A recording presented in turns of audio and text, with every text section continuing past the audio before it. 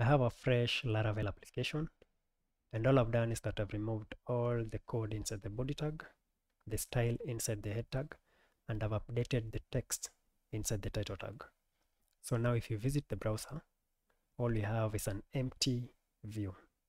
So the first thing I'm going to do is to install Vue. So go to the terminal and run this command to install Vue. After that, let's create a Vue app. So we'll go to resources, JS, app.js. So this will be the entry point of our Vue application. And to create it, we need to import a method to do so. So I'll say import create app from Vue.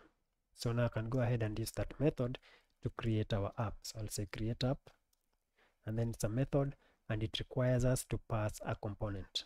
Since you don't have one, let's go ahead and create it. So go to JS, new file, and I'll call it app.vue. Inside it, I'll just say template. Then I'll just output a h1 and say this is our root component. And then that's it. So go back to app.js. To use it, we need to import it first. So import app from js/app.vue.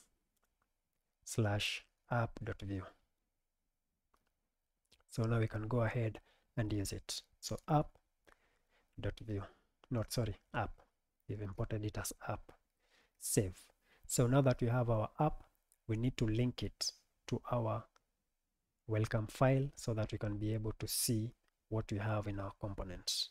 And to do that, we will first bundle the code that we have here and then link a code that is bundled. And to bundle it, we'll use a tool called Vite.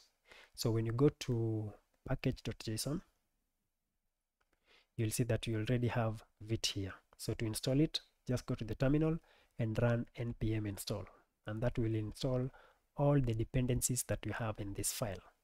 After that, let's go to the configuration file to configure that. So we have Vite.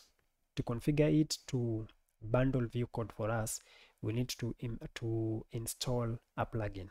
So go to the terminal and then install @vite.js plugin Vue. After that, let's import it.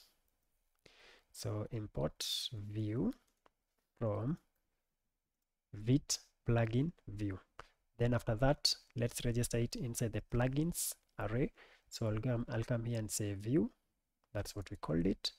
Then a comma after the Vue. So now Vue knows that it's supposed to, no, sorry, not Vue. Vite knows that it's supposed to bundle the Vue code for us. So the next thing I'm going to do is to start Vite development server. So I'll just say npm run dev, and this will automatically detect any changes in our Vue files, and it will reflect the changes in the browser. So after that, this will work, but I'm going to remove this. And that is because Vite works best without the CSS entry point. So I'll remove that, then save. Now let's go ahead and link our input to our file. So I'll copy this, then come here. So to get the bundled code, what you do is that you just use the Vite blade directive. So you can just say @vite, then pass your input, and that's it. So now this file has the access to the bundled code from this file. So now the last thing that you're supposed to do is tell Vue in what element inside the body tag should it take control.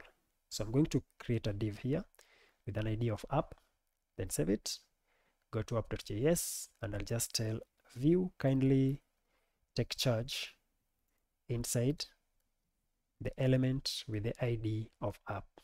So if we save this, then switch to the browser and restart, there we go. This is our root component, and now we are getting this from Vue. That's it for this lesson. So in the next lesson, let's learn how to redirect all route requests to our root components. Cheers.